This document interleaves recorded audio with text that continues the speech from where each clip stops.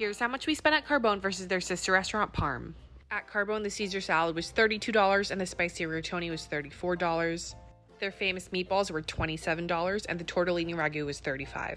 And lastly, this portion of the carrot cake was $25. Including tip and tax, our bill came out to about $200. Over at Parm, their fresh mozzarella and bread was $12, and the exact same Caesar salad recipe was only $17. The rigatoni was only $18. And for those of you wondering, no, it's not the same recipe as Carbone. I personally like this one better though. The shrimp scampi was $21 and the garlic bread deluxe was $11. I would also like to note that the portions at Parm were also much bigger, so we had leftovers too. At the end, our bill came out to about $100.